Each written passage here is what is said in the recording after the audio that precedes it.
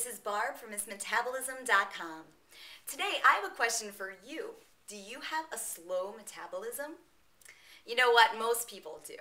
In fact, most people's bodies are very good at storing fat.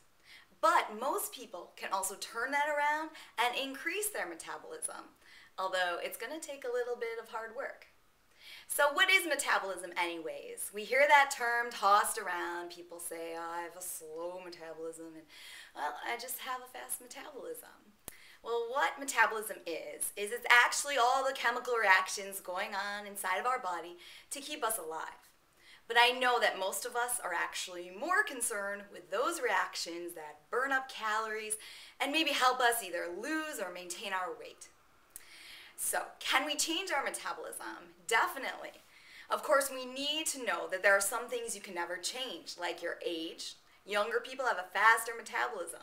Your gender, men have a faster metabolism. And genetics. There are some people who can just eat whatever they want, and those people have a faster metabolism. So what can we change?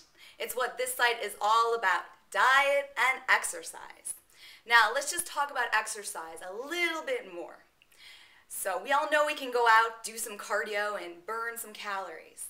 But that's not quite metabolism. That's maybe only 1 hour per day. What about all those other 23 hours per day? That's metabolism. So what can we do to change that?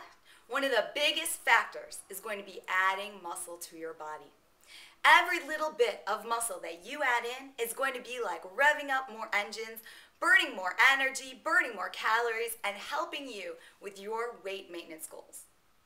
So, today you learned a little bit about metabolism, but you know there's so much more to learn. So follow me at MissMetabolism.com, and in the meantime, keep that metabolism up.